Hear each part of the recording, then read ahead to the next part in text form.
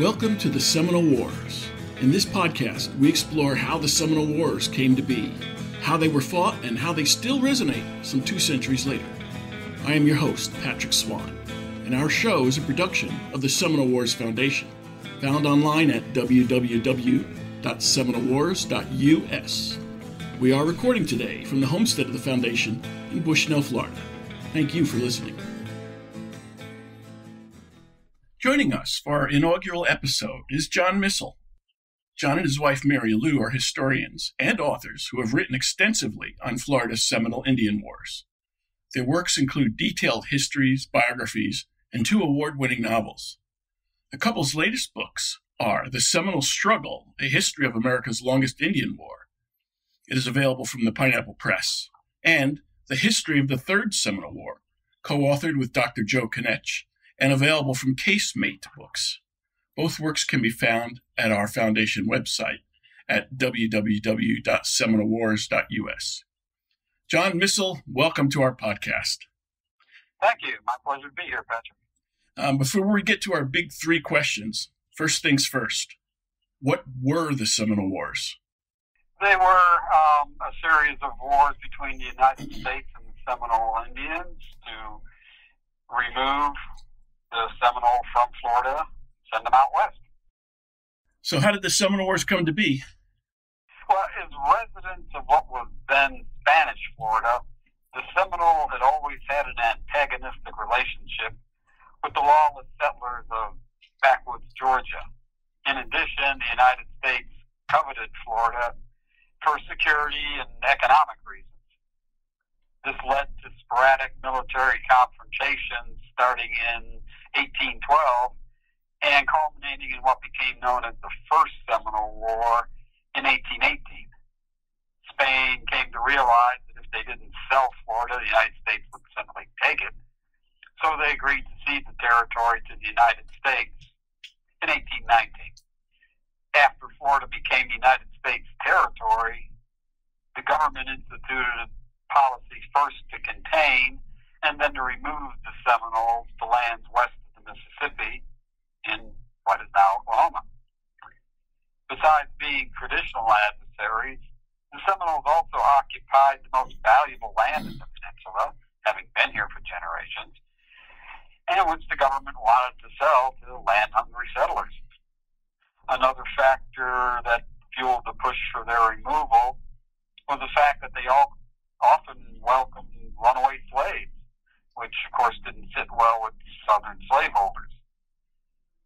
Now, the Seminoles steadfastly resisted the pressure to remove, and that resulted in open warfare, first in 1835 to 1842 in what's been called the Second Seminole War, and then again in 1855 to 1858. Now, it's important to bear in mind that these neat divisions of 3 Seminole Wars belies the fact that for nearly half a century there was intense pressure upon the Seminoles to give up their Florida homes. Sometimes it was openly military, but at other times it might be diplomatic or social pressure. What we need to understand is that while white Floridians could go about their normal business during times of relative peace, for the Seminole, this pressure was constant and part of their daily lives. So how were these wars fought once they began? Initially, the United States attempted to fight the Seminole using the standard tactics of Napoleonic warfare and hoping to overwhelm the natives with large columns of soldiers. Although these tactics were effective in 1818, they failed in the later conflicts against the Seminole adversary that was adept at guerrilla warfare and was able to move freely through the unmapped Florida wilderness. In the end, the U.S. military resorted to a war of attrition in order to wear down the Seminole resistance. So when you say Napoleonic tactics, one thinks of big, wide battlefields in, say, present-day Belgium for the Battle of Waterloo and other places. Florida's terrain doesn't exactly lend itself to that. No, it doesn't. These were tactics that we had used during the War of 1812 against the British, and that's what was taught at West Point and what the Army was used to. Down here in Florida, it simply didn't work. You had to trudge through swamps. You didn't know the terrain. There were no good maps of the interior of Florida. White men simply hadn't been there. So it was a totally different environment. For the first year of the war, the Army was very embarrassed. In our series, we'll get into specific battles, specific skirmishes, tactics, and so forth used, and how campaigns went. Not our place in this podcast, which is more of an overview. So that's why I'm going to get off speaking about how they were fought and go to the third big question: how and why do they still resonate? Well, militarily, it was the United States' first real experience with a prolonged guerrilla war, and we did not do well. Unfortunately, many of the military and political lessons that should have been learned never were, and resulting in long, no-win contests such as Vietnam and Afghanistan. Sometimes forgotten when we speak of the Seminole Wars is the lasting effect they had on the thousands of Seminoles who were shipped out west and the descendants of those people. For them, the war may have been over, but the suffering certainly didn't cease. Also, the Seminole Wars led directly to the exploration and settlement of Florida. Most of Peninsula Florida's major cities began life as military posts erected during the Seminole Wars. Got Fort Lauderdale, Fort Myers, Fort Pierce. Those are obvious, but there are many like Tampa, Orlando, and Miami that have not retained their military names, but that's where people first settled. Most notably, the descendants of the several hundred Seminoles who eluded capture and refused to surrender their homeland rightly claim their unconquered status and have become a proud symbol of the state. They've also become a political and economic force, not only within Florida, but throughout the nation.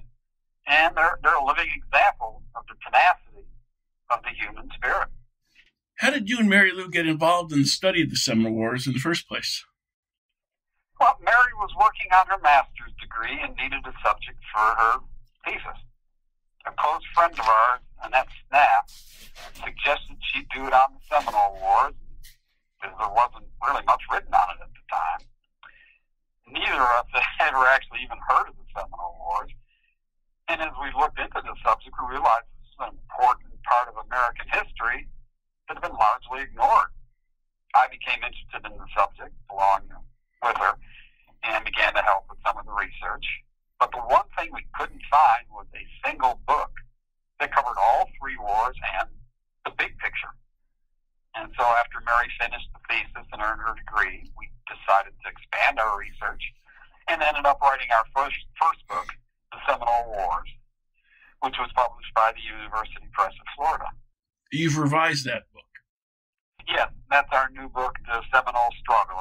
The original one was out for about 15 years, and of course, in the space of 15 years, you learn a lot. Both new stuff and correcting some misconceptions that we had in our original work. And so we came out with basically a totally revised edition. Well, we'll have you back to discuss that book on a future episode. You have a relationship with the Seminole Wars Foundation. What is that relationship? Well, early in our research, one of Mary's acquaintances from the engineering firm where she worked was Dr. Joe Kanesh, a state historian who has an encyclopedic knowledge of the Seminole Wars, among many other subjects. He introduced us to the foundation, and we became actively involved. I've served as president for several years, and we published a newsletter, maintained the website and membership list, and oversaw the publication of several foundation books. We've also written 2 books for the foundation. One was The Miserable Pride of a Soldier, which is the biography of Colonel William S. Foster, and This Torn Land, which is a collection of Seminole War-related poetry from the period. And after about 15 years of such work, we've retired from the active running of the organization and now serve on the foundation's advisory board. People can see you at the Seminole Wars Foundation table at different battle reenactments. Yeah. There's about a half dozen battle reenactments held at various parks throughout the state during the winter months. Some of them are large events with as many as 100 reenactors, soldier and Seminole. Mary and I attend most of them, where we set up a table for the Seminole Wars Foundation to answer questions and to sell books, both our own and the Foundation's. Personally, I narrate 2 of the battles and give some sort of presentation at most of the others. And, of course, we encourage your listeners to attend any one of these events to help gain an understanding of what went on during this period. Sure, and I've been to all of these as well. They're fun. Definitely. What's your relationship with the Seminole tribe of Florida? Nothing official, but we do have many close friends within the tribe and at the Asatiki Tribal Museum. The one thing I think we're most proud of is our recent collaboration with Willie Johns, who's tribal historian and Chief Justice of the Seminole court system. We've done a novel entitled What We Have Endured that is due out this year from the Florida Historical Society Press, and it's our 4th book with that organization. It's unusual in that it follows the Seminole Wars from the perspective of a Seminole woman who suffers through the entire 46-year conflict. All 3 of us wanted to present the wars from a native view, and while it is fiction, it follows the events of the war very closely, to the point where we actually included about a 15-page timeline at the back of the book so that the reader could understand just what was going on, how long and tragic these wars were. That is something that I think gets lost in many of the books written because they're written by non-Seminoles, let's say. Yeah, though, Mary and I are non-Seminole. Of course, that's why we worked with Willie, because he knows the history and especially the culture, because, I know little aspects of the culture, but it's not my culture. And so, having Willie along, that kind of kept us on track and added to the book, a lot of that cultural detail. What's the most important thing you've learned about these long wars with the Seminole from the American perspective? That you can't just go in and drive somebody out of their homes. They're going to fight. And if you want to make somebody hold on to something, make something dear to somebody, try taking it away from them.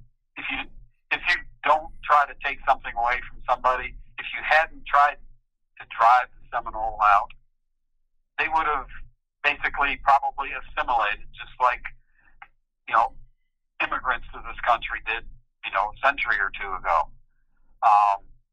But instead, by trying so hard to get them out, it just made them much more tenacious to hold on to what they had. As we near our close, John, tell our listeners, please, how they can learn more about you and Mary Lou's work on the Seminole Wars. You have a website? Yes, we do. It's www.missall.net, and that's spelled MISSALL.net.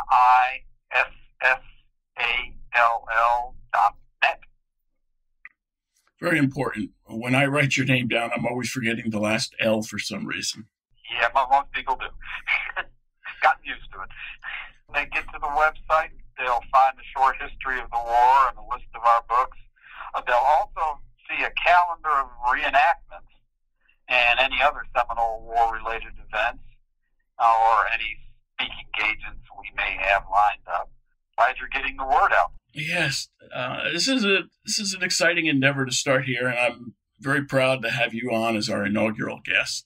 And even though there's much more to explore about the Seminole Wars than time is allowed today, I want our listeners to know that this is just the first of many episodes to come about the Seminole Wars. We've discussed much today about this neglected period of armed conflict in our nation's history. It's sandwiched in the calendar between the War of 1812 and the Mexican War of the late 1840s, and mostly forgotten, as you've mentioned, John. To find out more in the coming weeks and months and, God willing, years, I shall speak with historians such as John, archaeologists, anthropologists, archivists, writers, novelists, painters, musicians, curators, exhibitors, craftsmen, educators, park rangers, military-era reenactors of both the U.S. Army and the state or territorial militia, and to the descendants of the Seminole who fought so defiantly and valiantly to stay in Florida. Stay tuned and thanks for listening.